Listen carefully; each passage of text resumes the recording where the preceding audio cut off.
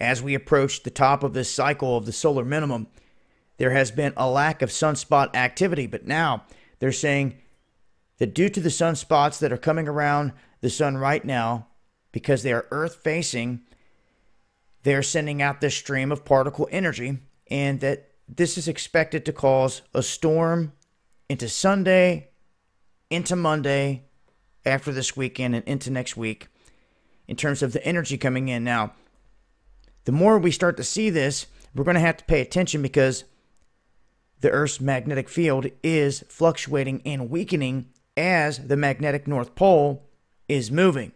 It's running. It's heading in an unknown spot.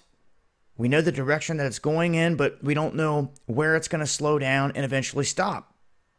Now, there are such things as magnetic pole reversals. We've seen them in the past. This is outside of a physical pole reversal where the whole planet would flip. We're talking a magnetic pole flip, which they know this has happened in the past. And you also have the chance of these incoming particles or energy streams damaging the power grid or things like that if our magnetic field is weakened enough to where these particles can get through and highly charge those technologies, whether they're power cables, computers, no matter what they are worldwide. We've seen this in the past. It doesn't have to be an EMP. It could be a release of energy from the sun. But I just wanted to make note of it. Right now, as we see the stream of energy that is heading toward Earth, wanted to put the heads up out there in case we do see anything next week.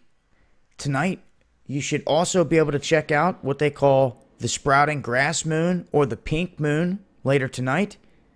And also, this is the season for sprites, as you can see here. And these are columns of light that you can see in the sky that form from light rising up through ice crystals and different particulates that are in the atmosphere that allow them to reflect these different colors of light from the ground and from different places.